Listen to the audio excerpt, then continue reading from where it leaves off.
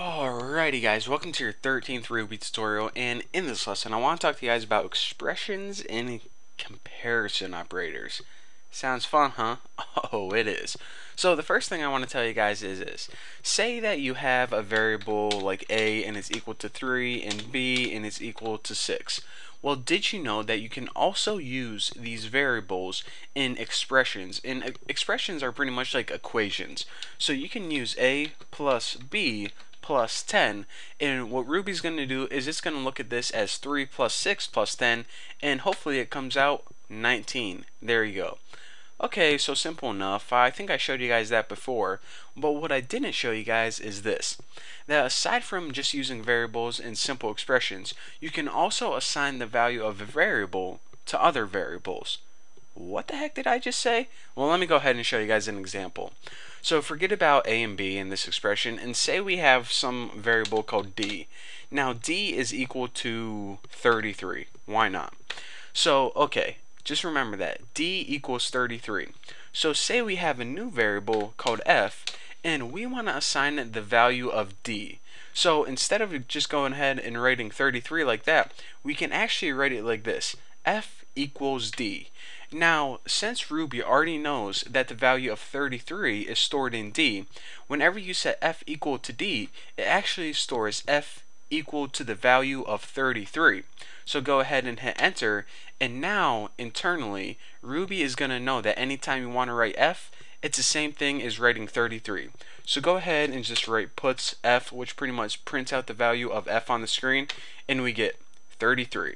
How awesome is that? So just remember that aside from just assigning values to variables like a equals 3, you can also assign variables to other variables, and what this would do is figure out the value on the right hand side and assign it to the variable on the left hand side.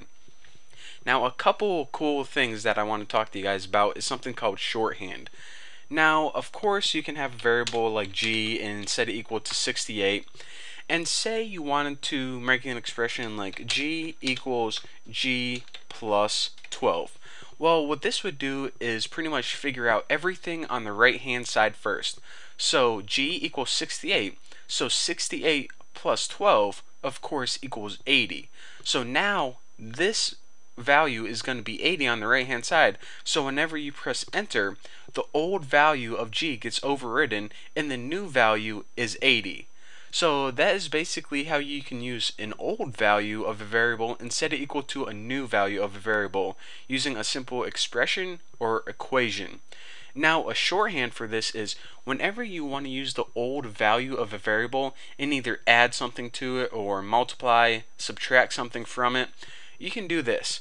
So g equals g plus 12 is the same thing as writing g plus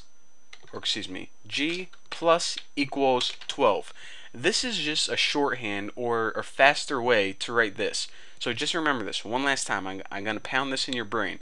G equals g plus 12 is the exact same thing as writing g plus equals 12. So now the old value of g was equal to 80. Now that we add 12 to it and hit enter, it's now going to be equal to 92. Do it again. It's now equal to 104. Do it again. Now equal to 116. So just remember, plus equals this thing right here.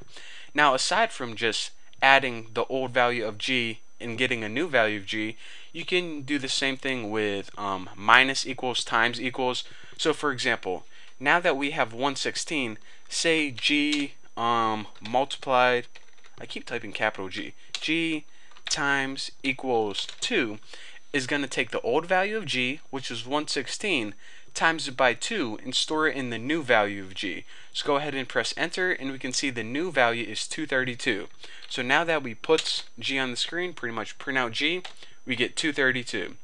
So again, just remember the shorthands are plus equals, minus equals, times equals, divide equals, all that good stuff. And that is just going to save you a little time whenever you want to assign a new value to an old variable.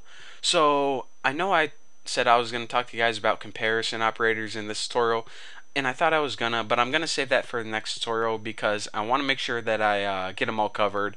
I just want to put that in a separate tutorial. But for now, thank you guys for watching. Don't forget to subscribe. Don't forget to add me on Google+. Don't forget to send me $1 million, and I'll see you next time.